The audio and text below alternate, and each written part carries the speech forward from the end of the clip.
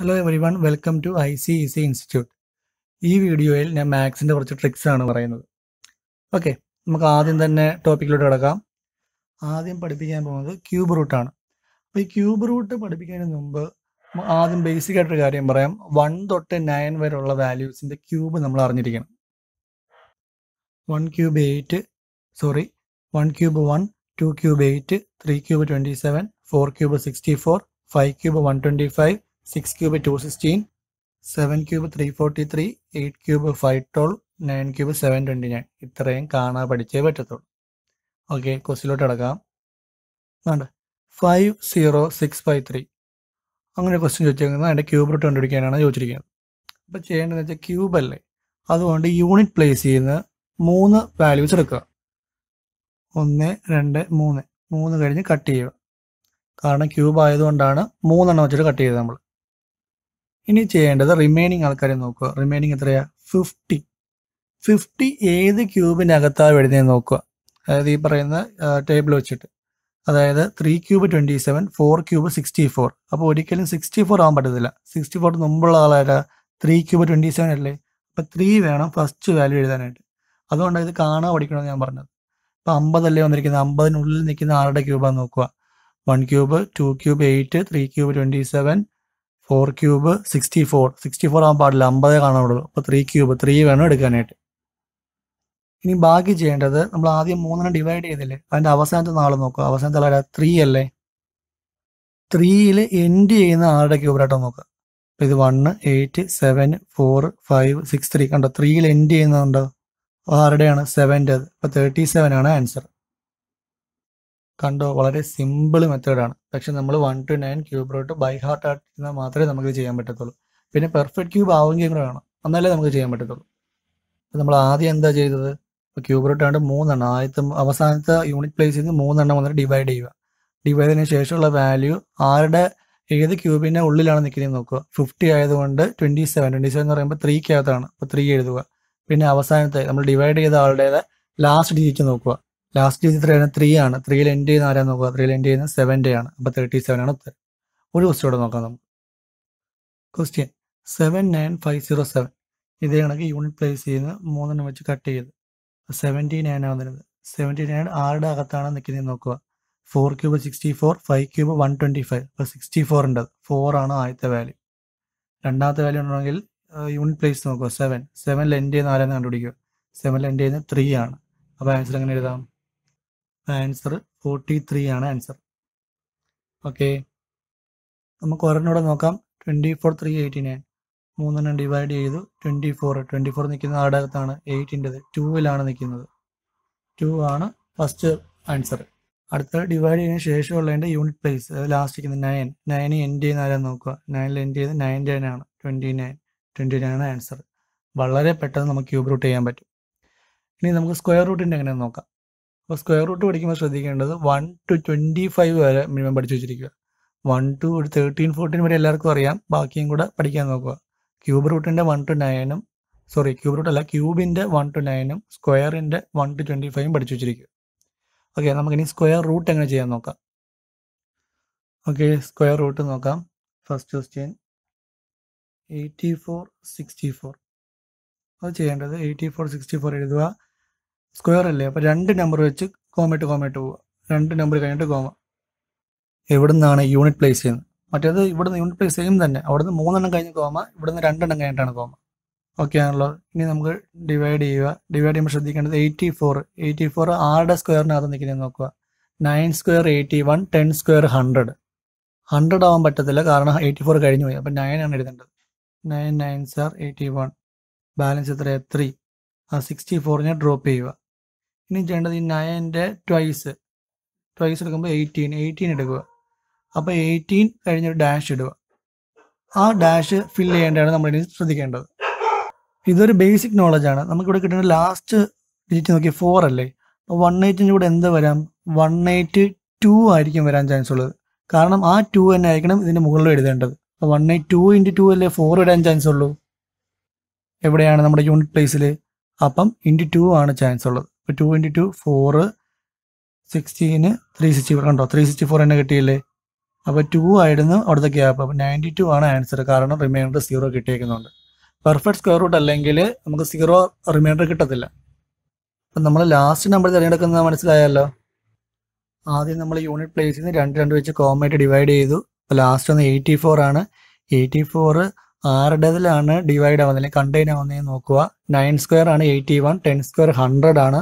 So 9 സ്ക്വയറിലാണ് contain ചെയ്യുന്നത്. അപ്പം 9 into 9 എന്ന് പറഞ്ഞ് എഴുതി. 81 റിമൈനിങ് 3 ബാക്കി ഡ്രോപ്പ് ചെയ്തു. 364 ഡ്രോപ്പ് ചെയ്തു. ഇനി ചെയ്യേണ്ടതെന്ന് വെച്ചാൽ നമുക്കിപ്പോൾ കിട്ടിയത് 9 ആണ്. അതിൻ്റെ ട്വൈസ് ഇരട്ടി എടുക്കുക. 92, 18 കഴിഞ്ഞ് ഡാഷ് ഇടുക. പിന്നെ ചെയ്യാനുള്ള എളുപ്പത്തിൽ നോക്കേണ്ടത് നമുക്ക് വേണ്ട 364 ആണ് വേണ്ടത്. അപ്പോൾ 180ൻ്റെ കൂടെ 6 വന്നാൽ നമുക്ക് 4 വരുമെന്ന് നോക്കുക. കാരണം ആ സെയിം നമ്പർ തന്നെ നമ്മൾ ക്വോഷ്യനിലും എഴുതണം. ഇപ്പം ഞാനിപ്പോൾ ചുമ്മാ പറയുകയാണെങ്കിൽ 3 എഴുതിയെന്ന് ചോദിച്ചു. അപ്പം 183 ഇൻറ്റു 3 അല്ലേ. അപ്പോൾ 3 ഇൻറ്റു 3 9 ആണ് യൂണിറ്റ് പ്ലേസിൽ വരുന്നത്. യൂണിറ്റ് പ്ലേസിൽ 4 ആണ് വരേണ്ടത്. 4 ആവാൻ ചാൻസ് ഉള്ള ആരേ ഉള്ളൂ? 2 ഇൻറ്റു 2 മാത്രമേ ചാൻസ് ഉള്ളൂ. അതുകൊണ്ടാണ് 182 ഇൻറ്റു 2 നമ്മൾ നോക്കിയത്. അപ്പോൾ 182 ഇൻറ്റു 2 എത്രയാണ്? 364. സെയിം ആൻസർ തന്നെ കിട്ടി. അതുകൊണ്ട് റിമൈൻഡർ 0. ഇൻ കേസ് നമ്മൾ എന്തൊക്കെ ചെയ്തിട്ടും റിമൈൻഡർ 0 ആവുന്നില്ലെങ്കിൽ അതിൻ്റെ അർത്ഥം എന്താണ്? ആ നമ്പറിന് പെർഫെക്റ്റ് സ്ക്വയർ റൂട്ട് ഇല്ല എന്നാണ്. ഓക്കെ, നമുക്കൊരു ക്വസ്റ്റ്യൻ കൂടെ നോക്കാം. അടുത്ത ക്വസ്റ്റ്യൻ 15,129. അപ്പോൾ നമ്മൾ സ്ക്വയർ റൂട്ട് ആയതുകൊണ്ട് യൂണിറ്റ് പ്ലേസിൽ നോക്കേണ്ട എന്താണ്? 2 നമ്പർ വെച്ച് മാറ്റണം. 1, 2 കഴിഞ്ഞിട്ട് നമ്മൾ കട്ട് ചെയ്തു. ഓക്കെ, അപ്പോൾ നമുക്ക് ചെയ്ത് നോക്കാം. 15,129 സ്ക്വയർ റൂട്ട് ആയതുകൊണ്ടാണ് 2 എണ്ണം വെച്ച്, ക്യൂബ് റൂട്ട് ആയിരുന്നെങ്കിൽ 3 എണ്ണം വെച്ച് കട്ട് ചെയ്യണമായിരുന്നു. ഡിവൈഡഡ് ബൈ, അപ്പോൾ ഈ കട്ട് ചെയ്തതിന് ശേഷം ബാക്കി എത്രയാണ്? 151.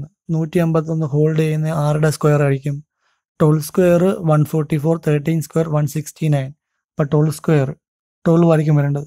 12 ഇൻറ്റു 12 ആണ് 144 വരുന്നത്. റിമൈൻഡർ എത്രയാണ്? 7. ബാക്കി ഡ്രോപ്പ് ചെയ്യുക. 29 ഡ്രോപ്പ് ചെയ്തു. പിന്നെ ചെയ്യേണ്ടത് എന്താ? 12ൻ്റെ ട്വൈസ്, അതായത് ഇരട്ടി എടുക്കുക. 12ൻ്റെ 24 ആണ്. 24 കഴിഞ്ഞാൽ ഡാഷ് കൊടുക്കുക. അപ്പോൾ 24ൻ്റെ കൂടെ ഏത് നമ്പർ മൾട്ടിപ്ലൈ ചെയ്യുമ്പോഴാണ് നമുക്ക് യൂണിറ്റ് പ്ലേസ് 9 കിട്ടുന്നത് നോക്കുക. യൂണിറ്റ് പ്ലേസ് 9 കിട്ടാൻ ആർക്കുള്ള ചാൻസ്? 3ക്കല്ലേ ചാൻസ്. കാരണം 3 ഇൻറ്റു 3 അല്ലേ 9 വരത്തുള്ളൂ. അപ്പോൾ നമ്മൾ എങ്ങനെ നോക്കണം? അപ്പോൾ നമുക്ക് 243 ഇൻറ്റു 3 ചെയ്ത് നോക്കാം. 3 into 3 9, 4 into 3 12, 3 into 2 6 7, 729. Same answer തന്നെ കിട്ടി. അപ്പോൾ 243, 3, 729. റിമൈൻഡർ 0 ആവുകയും ചെയ്തു. അപ്പോൾ പെർഫെക്റ്റ് സ്ക്വയർ ആണ്. 123 ആണ് അതിൻ്റെ ആൻസർ എന്ന് പറയുന്നത്. അടുത്ത ടോപ്പിക്ക് സ്ക്വയേഴ്സ് ഓഫ് നമ്പേഴ്സ്. ഇത് ഞാൻ നമ്മുടെ ഇൻട്രോ ക്ലാസ്സിൽ ഓൾറെഡി പഠിപ്പിച്ചതാണ്, എന്നാലും ഒന്നുകൂടെ പഠിപ്പിക്കുകയാണ്. ഫസ്റ്റ് ക്വസ്റ്റ്യൻ 32ൻ്റെ സ്ക്വയർ നമുക്ക് നോക്കാം. ആദ്യം ചെയ്യേണ്ടത് 3 അല്ലേ ആദ്യത്തെ വാല്യൂ. 3യുടെ സ്ക്വയർ എടുക്കുക. 3യുടെ സ്ക്വയർ എത്രയാണ്? 9. അപ്പോൾ ഫസ്റ്റ് ചെയ്യേണ്ടത് 3യുടെ സ്ക്വയർ, ആദ്യത്തെ വാല്യൂൻ്റെ സ്ക്വയർ ആണ് നമ്മൾ ചെയ്തേക്കുന്നത്. രണ്ടാമത് ചെയ്യേണ്ടത് ഈ 2 നമ്പറുടെ മൾട്ടിപ്ലൈ ചെയ്യുക. അതായത് 3 ഇൻറ്റു 2 മൾട്ടിപ്ലൈ ചെയ്ത് അതിൻ്റെ ട്വൈസ് ഇൻറ്റു 2 ചെയ്യുക. 6 ഇൻറ്റു 2 12. 12 ആകുമ്പം 1 താഴെ എഴുതുക, 2 മാറ്റി എഴുതുക. എന്തുകൊണ്ടാണ് 1 താഴെ എന്ന് വെച്ചാൽ ഒരെണ്ണം വെച്ച് എഴുതാൻ പാടുള്ളൂ. 2 എണ്ണം വരുവാണെങ്കിൽ ഇത് നമുക്ക് ഓവർലാപ്പ് ചെയ്യണം. ഓക്കെ ആണല്ലോ. Last 2ൻ്റെ square. 2ൻ്റെ സ്ക്വയർ എത്രയാണ്? 4. ഓവർലാപ്പ് അല്ലാത്തതുകൊണ്ട് മാറ്റി എഴുതിയാൽ മാത്രം മതി. അപ്പോൾ ആൻസർ നമുക്ക് എങ്ങനെ കിട്ടും? 4, 2, 9 + 1 10. 1024 ആണ് ആൻസർ എന്ന് പറയുന്നത്. വെറും സിമ്പിളാണ്. ഫസ്റ്റ് വാല്യൂവിൻ്റെ സ്ക്വയർ എടുക്കുക. പിന്നെ ചെയ്യേണ്ടത് തമ്മിൽ മൾട്ടിപ്ലൈ ചെയ്യുക. 3 ഇൻറ്റു 2 6, അതിൻ്റെ ഇരട്ടി 12.